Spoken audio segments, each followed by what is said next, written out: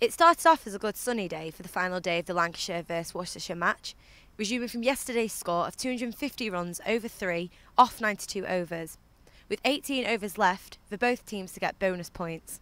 An hour in, Prince was cut out after running 95 runs for Lancashire.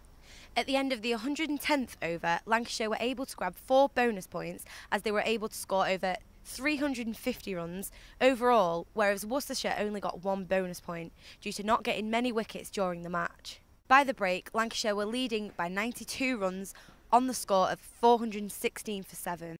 Worcestershire got 26 for 1 off 11 overs before players left the pitch again due to more rain.